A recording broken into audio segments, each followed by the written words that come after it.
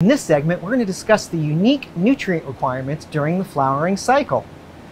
And so it's my understanding, Kyle, that there's major nutrients, there's minor nutrients, and then there's micronutrients. Right. So let's start out with the major nutrients. Tell us what those are.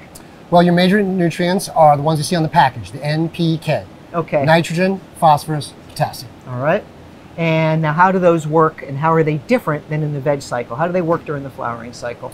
Well, you're still going to need all three of them, just in a different proportion. Okay. Whereas during the veg cycle, you're high in nitrogen for most of your leaf and branch and stem production. Required for photosynthesis, you need a high nitrogen. Now we're switching to a high P, high phosphorus. Okay.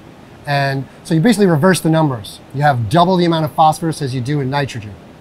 And the phosphorus effectively is what supports that flower development and flower production, correct? Exactly. Exactly. While you still have growth going on in the plant, the hormones are all switching over to flowering, and you require a high phosphorus level along with an additional potassium. Okay. But as you mentioned, the plant is still using a little bit of nitrogen through this phase as well, correct? Absolutely. And I use that as a marker for when I actually want to cut out the grow formula or the nitrogen. Okay. So as the plants progress through their flowering cycle, at some point they're going to stop growing taller. Okay. And they're only going to be putting more flower weight on the plant. Once they stop growing, in other words, producing vegetative matter, that's usually when I cut out the nitrogen altogether. Okay, so what you're saying then is during the early phases of the flowering cycle is when you still have some nitrogen in that mix. Not to the same proportions that you had during the veg cycle. It's been cut back. Sure. Okay, you've increased your phosphorus and potassium. All right, and you leave that you leave that nitrogen in through that initial flowering cycle. What, through the stretch period? Exactly. It's usually, depending on the strain, it's going to be for about 3 into 4 weeks maybe before the plant's going to stop stretching. Gotcha. And just like with any other living thing, when they're small and when they're babies, they don't eat as much. So just like the veg cycle food recipe is graduated and it gets larger as they get older, same thing with the flowering cycle. So your initial feeding is going to be what we call a transitional feeding, okay, which is going to be equal levels of nitrogen and phosphorus. Okay. And then it starts to edge up around the 2nd to 3rd week of flowering. You're going to give it that heavy boost of phosphorus and begin to lower the nitrogen a little bit until it finally stops growing, and all you have left is flowering growth, where you almost all but eliminate the nitrogen. Okay, so about how many weeks into flowering is that you figure you cut out the nitrogen entirely? About 4 weeks, about halfway through flowering. Right as you enter the midway mark is when you can consider substantially reducing and then finally cutting out the nitrogen. And now the reason why there isn't a true definitive cutoff is because it's kind of genetic specific too, isn't it? Yes, it's very genetic specific. Your indica varieties are going to finish much faster. Your sativa varieties are going to finish much later, therefore, and they're going to grow much larger. So it's basically variety dependent. So once the plants have finished their stretch, we can cut out the nitrogen entirely. And I imagine it's at that point that those other two major nutrients really become to play their role in the process, the phosphorus and the potassium. Right? Sure. I wouldn't cut the nitrogen out completely unless you're a really short cycle variety. All right. Maybe cut it down by 75–80%. Okay. Just leave a couple of milliliters per gallon left in there to keep everything humming along. Because it's more about the ratio of nitrogen to phosphorus, potassium. It's the nutrient ratio that keeps the plant humming.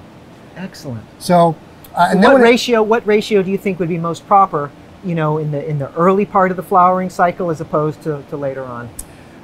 To put some numbers on it, I would say that there's a transition formula, transition recipe, which is usually transitioning from veg to flowering, which is about equal parts of nitrogen and phosphorus. You know, so to put it into perspective, it would be like a 10 milliliter, 10 milliliter, 5. Grow, Boost, Cal Mag. Good. As we move later through the flowering. As you move later, the phosphorus becomes twice the level of the nitrogen. So you would do like a 5-10 or a 7-15 grow bloom formula. Okay. And you'd carry that through the major proportion of the flowering cycle. And it's only about 3/4 of the way through is where this is kind of the key, is to know when you can cut out the nitrogen completely, because excess nitrogen in the plant, as you know, causes a bitter taste at the end. Extra chlorophyll doesn't bleed out of the That plant. green, grassy lawn clippings kind of. Exactly. Yeah. So right around, for an indica, the end of the 6th to beginning of the 7th week, cut out all nitrogen. For sativas, maybe the end of the 7th to the end of the 8th week, cut out all nitrogen and finish with just your phosphorus and your potassium. Excellent. All right, so that covers the majors. In addition to the majors, there's some secondary nutrients that also play a very important role through the flowering process, right? Absolutely. Nutrients such as calcium, magnesium, sulfur. Sure. Could you touch a little on the role that each of these nutrients plays? Again, it's the balance of nutrients that's really, really important. Okay. Not necessarily the strength or the percentage of the nutrients. Okay. So usually CalMag is going to be around 200 to 250 parts per million of your overall formula. Yep. And that carries right through, right about to the same point where you would cut out the nitrogen. So when you identify the place to cut out the nitrogen, that's about when I cut all of my micros and my secondary nutrients in half. Ah, interesting. Because the plant is starting to acquiesce. It's going down the other side of the hill. It's finishing its life cycle. The growth cycle is slowing down. It's actually beginning to cannibalize itself a little bit, using up the nutrients that are actually residing within the plant, right? Exactly. And that's really important in order to get finishing color at the end, and to use up all that extra nitrogen and chlorophyll so that you have a tasty, sweet, ripened product at the end. Yeah, because in an ideal situation, that remaining nitrogen has been used up.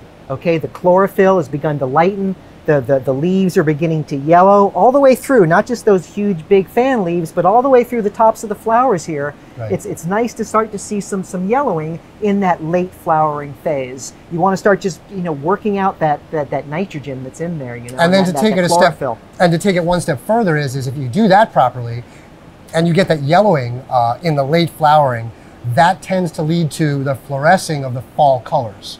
And most plants left outside in nature will experience some kind of fall colors, purples and reds and blues and different shades of green and yellow. And that won't happen if you don't get the bleeding of the nitrogen in the beginning. You'll just end up with necrosis at the end.